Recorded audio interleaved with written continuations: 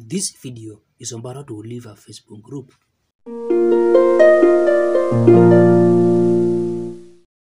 Now, before leaving a Facebook group, if you had posted on the group, you can first delete the posts. And if you are a moderator of the group, you can also remove yourself as a moderator. And you just need to go to members, then people, and then go on to remove yourself as a moderator. You can also ask the group admin to remove you instead.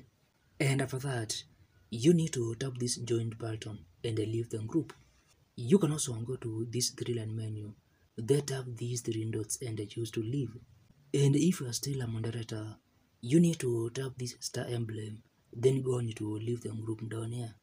And you can also go to personal settings, under settings, and unfollow the group. Another way to leave a Facebook group is to ask the group admin to remove you from the group. And the only way an admin can remove you from a Facebook group is just by banning you. And to leave your own Facebook group, you can first get a new admin and a moderator. And you just need to go to members, then people, and then invite your preferred member to be an admin or a moderator. And after that, you can remove yourself as an admin, then go on to leave the group.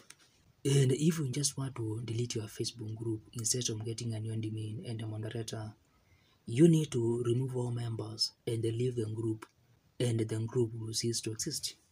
You can also just pause the group or archive it under group settings to keep it inactive.